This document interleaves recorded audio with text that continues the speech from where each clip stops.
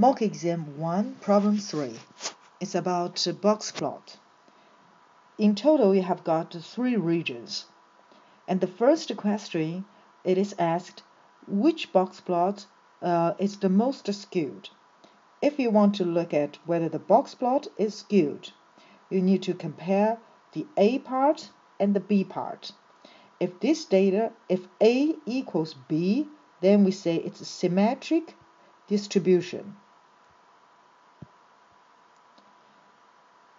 But if A and B is quite differs too much, then our data tends to skew to the longer part.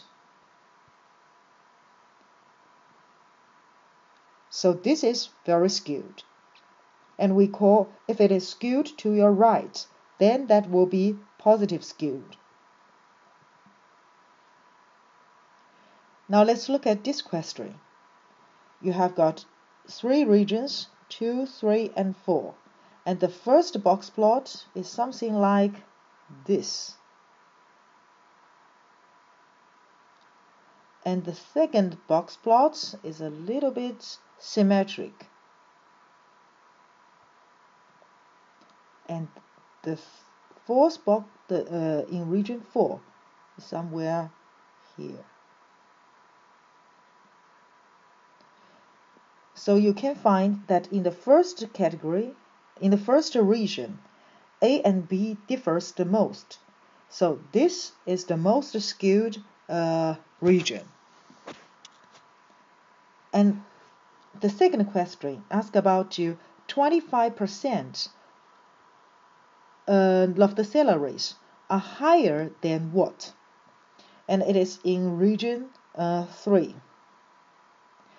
25% of your data is lower than this number, Q1, while 75% is lower than Q3. And if 75% of the data is lower than Q3, this also means 25% of your data is higher than Q3.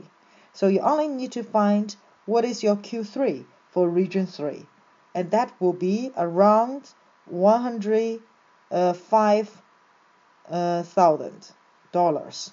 Don't forget the units. The third question asks you about which measure of dispersion are shown by the box plot. If it is about dispersion from the box plot, you can find the range. You can also find the interquartile range.